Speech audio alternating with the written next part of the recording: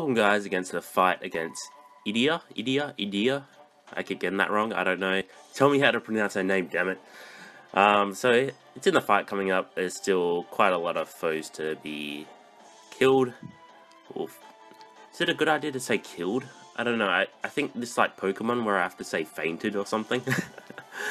Anyway, she has the exact same attacks as last time you fought her if you were around for that long.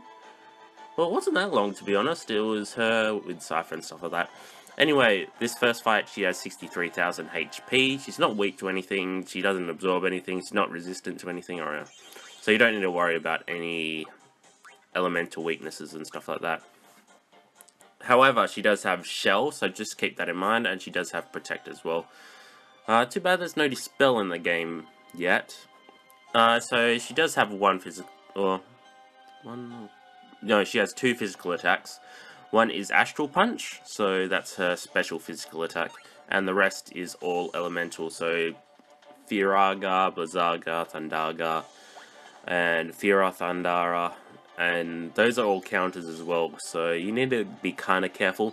So you may want to bring Shellga. Well, you definitely want to bring Shellga, actually, if you are weak. And I wouldn't bring Protector because her physical attacks are pretty rare, because there's only two physical attacks and a lot more magic attacks for her to choose from. So first up we have to do Shellga or Sentinel's Grimoire. So here we go. We're gonna pretend we are quite low characters just to kind of show everyone what to do.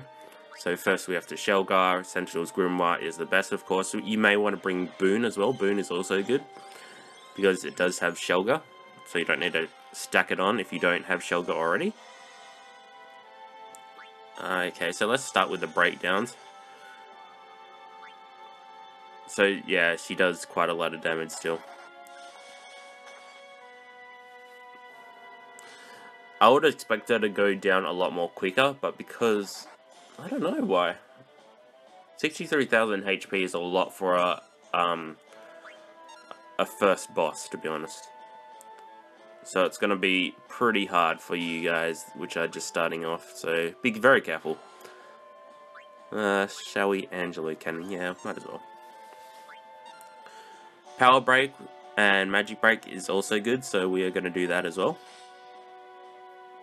Did I bring Magic Break? I think I did. I think I did with Squall. Let me just double check. Yep.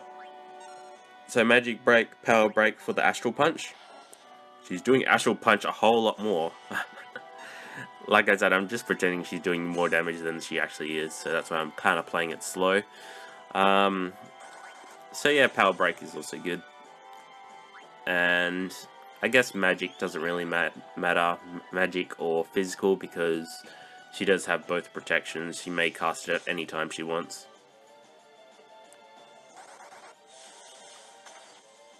Even if you have Carbuncle, that would be awesome as well for the later fights.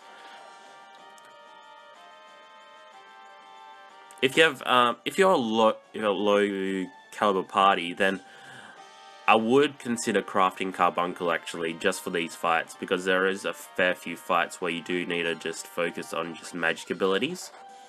Like the Final Fantasy IX one, where the bosses just cast magical, so it will just reflect back of them and they'll end up killing themselves. There you go. Pretty easy. I'm sure a lot of you can finish this fight. Hopefully. I'm hoping well for you guys.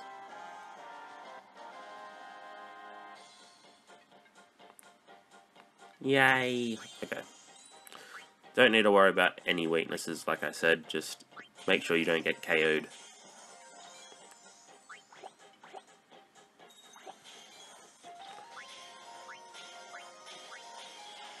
Memory Crystal, there we go.